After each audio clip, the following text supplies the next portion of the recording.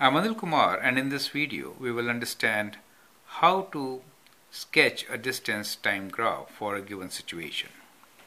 Sketch a graph to show that one of the runners started 10 meters ahead of the other and ran at half the speed.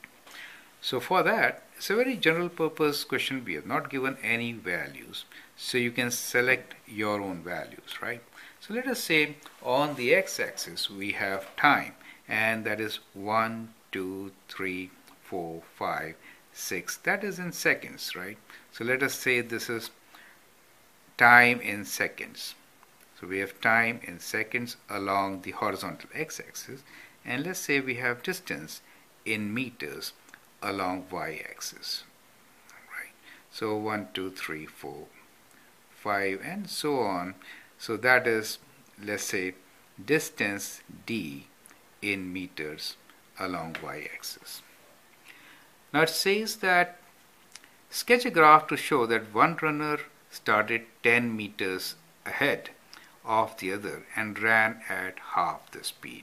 Now since it is 10 meters, so let me make them in tens. So it is 10, 20, 30, 40, 50, 60. Okay, so I change the scale so that we can have 10 meters right there. Okay, so that means one of the runners starts from this position, the other runner starts 10 meters ahead. So that is 10 meters ahead. The starting point is different. So that shows difference in 10 meters for the two runners. Now the second criteria is, it says started 10 meters ahead of the other and ran at half the speed. Okay, so now let us say the speed of the first runner has to be twice the speed of the second runner. Okay, so let's really not worry about the reality. So let us say that the first runner runs with 20 meters per second. Let us say, I know it's not possible, but let us say the speed is 20 meters. So in 1 second 20, another second 20 more, so it will be at 40. So we'll have another point there, correct?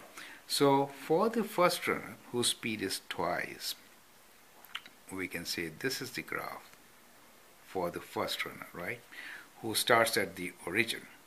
Now the second runner is running at half the speed. So instead of covering 20 meters in 1 unit time, which we took as seconds, the second runner will take half the distance, that is 10. Is it okay? So for the second runner, it will be 10 per second. So it goes to 20, and then the next second it will be at 30. So that line will have half the slope, that is this line. So it is runner 2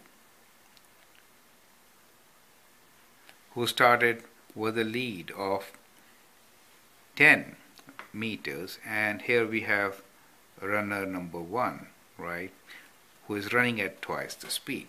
So what we notice here is that distance along the y-axis shows you the initial distance as change in starting point, and slope represents speed, right? Slope represents speed.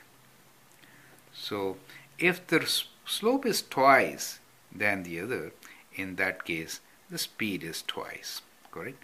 So that is how we could sketch our graph. I hope that helps. Thank you.